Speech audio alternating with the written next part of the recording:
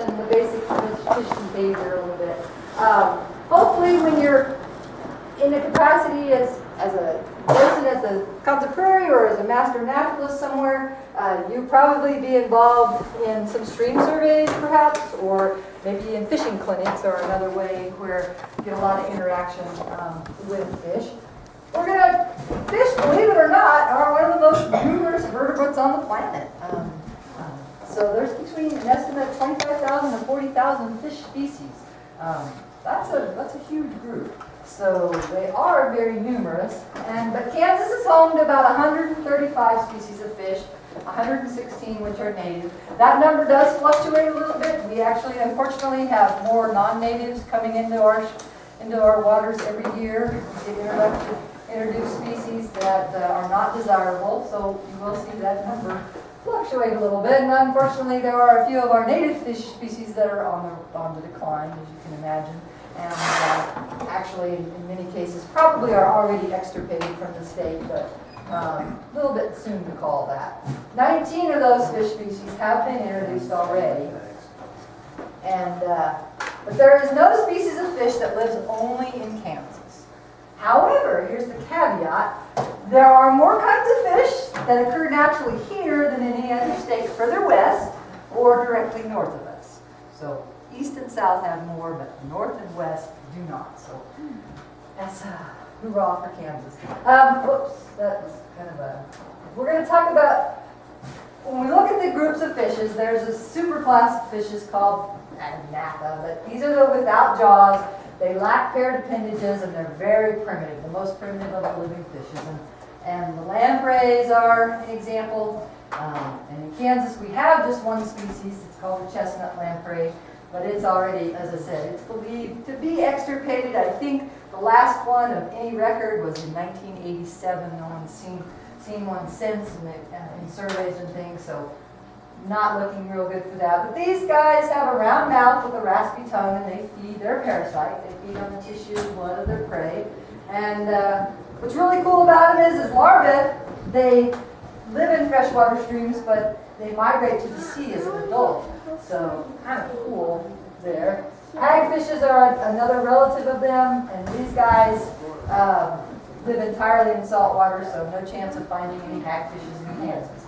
But still part of that superclass Agnatha, the most primitive of fishes. The next class of fish you're familiar with, I'm sure you're pretty familiar with these guys, sharks, rays, and their relatives. Again, I'm not going to see any of these guys in Kansas. However, Kansas is a great place to find fossil shark teeth because of the ocean that Kansas once was. And so we do see a lot of fossil shark teeth. The jaws and the paired fins are well developed in this group. And what's kind of interesting and a neat little factoid about chondriichthyes is that skeletons are made of cartilage. They don't actually have any bone in their body. So that makes them, again, more primitive than there are about 1,000 living species. Of course, none live in Kansas. And if fox or shark teeth are common. But now we come to this class called osteichthyes, but this is basically the bony fishes. This is where we're the most familiar with them. We've got two groups, though, within the bony fishes. There's the lobe-fin fishes, which are actually, believe it or not, these guys are the ancestors to all the terrestrial tetrapods or amphibians.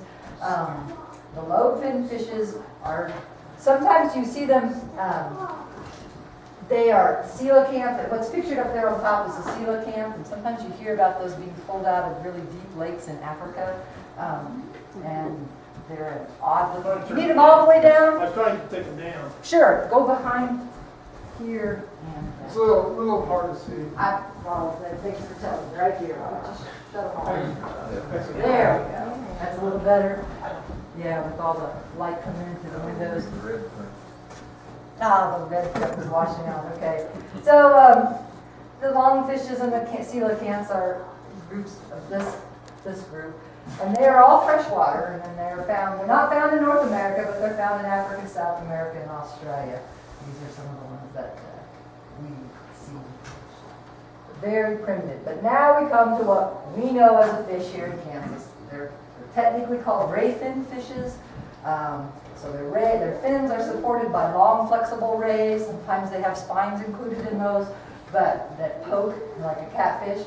But those fins, of course, are good for maneuvering, and they have other functions too. The fins is part of that.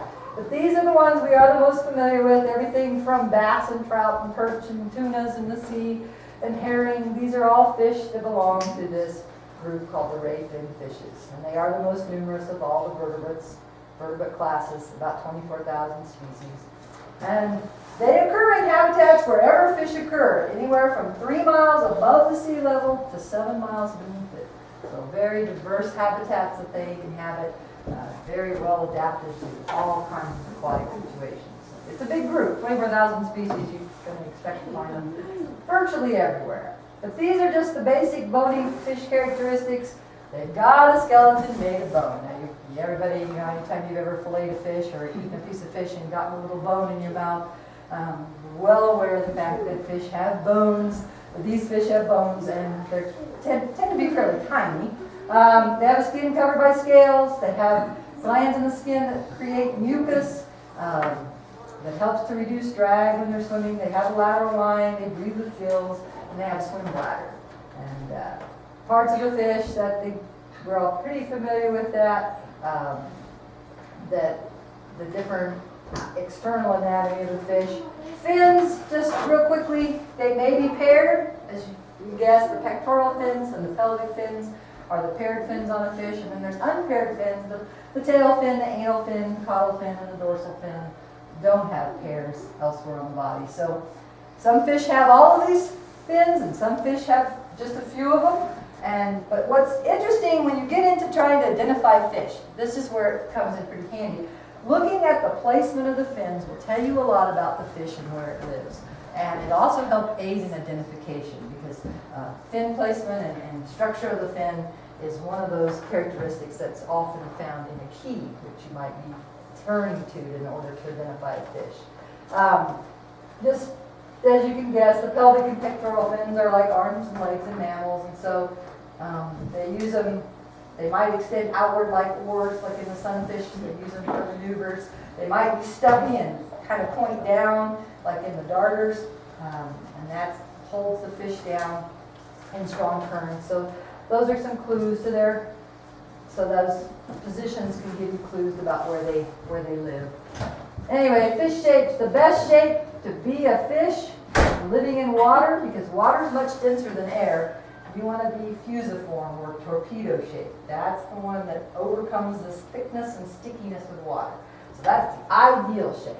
And the fastest fish are this shape, like the tunas, the mackerels, the white sharks. That's the ideal shape. But not all fish are that shape.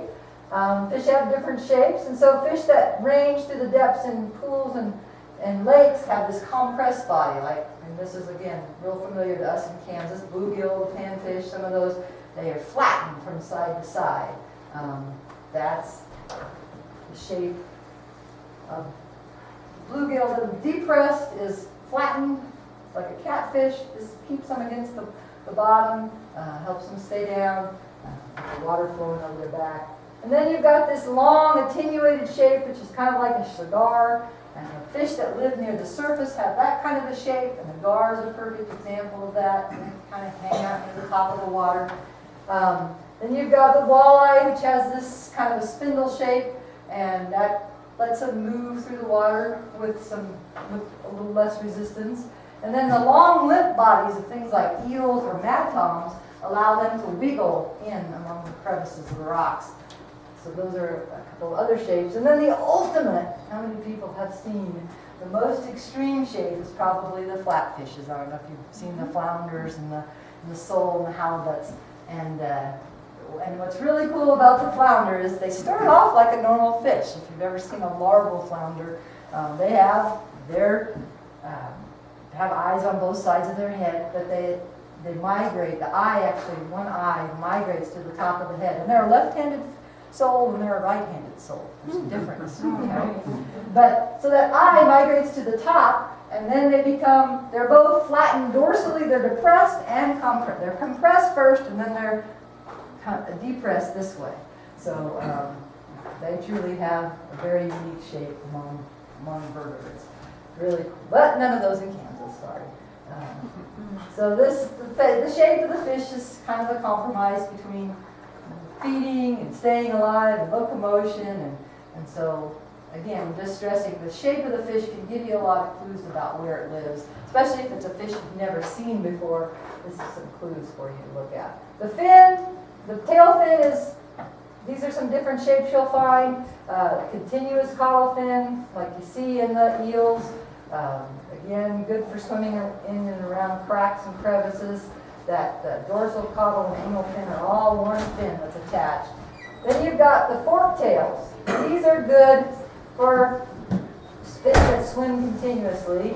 Fish that have a lunate caudal fin, or kind of half moon shape, those belong to those fastest fish again. They're good for endurance, they're good for maintaining speed. And then you have two shapes that are for strong swimmers but slow usually. That's the truncate and the rounded. Those two shapes kind of suggest that they're strong swimmers, but they're not particularly fast. Trying to be good at that. Scales and skin. Scales look like shingles on a roof, but and there are several types of scales in fish. There's some are thick and hard, like armor. If you've ever had a gar in your hands or ever tried to clean a gar.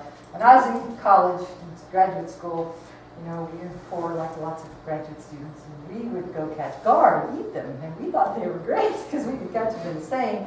And but it took an axe to clean them because they have armor. They have very thick scales on their placoid scales that are very hard to cut through, and so that's one. And then a few fish like catfish and paddlefish don't have any scales on their body. But one of the interesting things about scales is that you can actually age a fish by looking at the growth rings on a scale. The scale is bone, the bone is laid down just like tissue in a tree ring is laid down in a yearly pattern. And so what a fisheries biologist is going to do, one of the sampling techniques that they employ when they're out netting fish is they're going to take a weight, they're going to take a measurement, a length measurement, a weight of the fish, and they're going to pull a scale sample.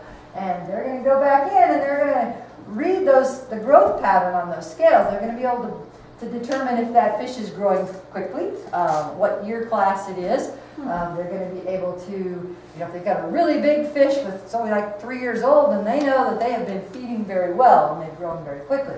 Maybe they're a small fish that's 7 or 8 years old and they look like they should be a 2-year-old fish. Well, then you get a clue that there must not be much for that fish to eat. You may have an imbalance there. You may have a problem in that body of water, and then you try to adjust. That's what hatcheries are all about, is we try to supplement fish populations when there's a bad year class or when there are a lot of fish being caught in a particular of a species. Then hatcheries step in and try to up those numbers. But so you can read the scales, you can read the growth rings on a scale, and you can tell how old a fish is. And you can also, there are a few other places on a fish that grow in rings.